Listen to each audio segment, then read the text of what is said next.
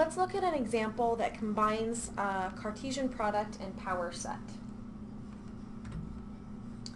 So let's let T be a set that has the elements 1 and 2,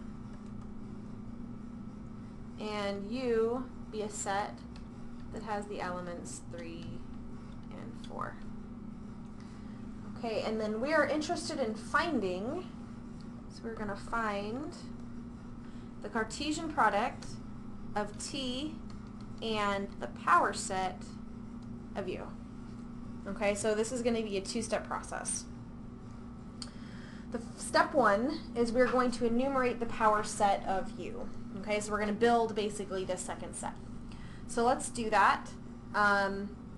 Again, we can take our binary vector method just to make sure that we don't forget anything. Alright, and so we start writing our vectors. Okay, and what this means, this set, the power set of U, is going to contain the empty set, the set with 4, the set with 3, and then the set containing 3 and 4. Okay, so that is our power set of U. Okay, so there was step 1. Now in step 2, we're going to build this Cartesian product. So let's remind ourselves what that looks like. It's going to end up being an ordered pair. Okay, and then again, let's give these places some names. Let's call it X and Y. And X is going to be an element of T, and Y is going to be an element of the power set of U. Okay, so let's start enumerating these ordered pairs.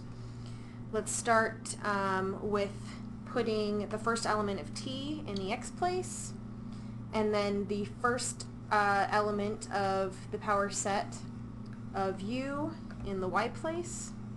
So that's going to be the empty set. Okay, and then let's keep the first element of T in place, and let's select the next element of the power set of U.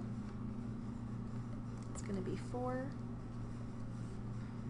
Okay, and then following this pattern, we're going to have 3,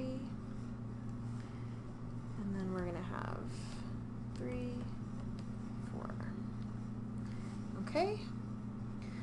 All right. Now we have made all of the pairs that we can make with the first element from T, with 1 being in this X spot. So now let's take this next element of T, 2, and then we're just going to repeat the process.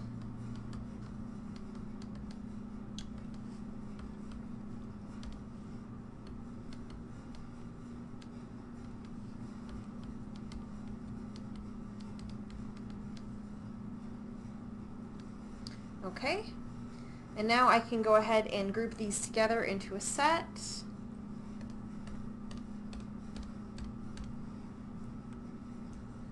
Okay, and then this is going to be the set that we were looking for. This is the Cartesian product of T and the power set of U.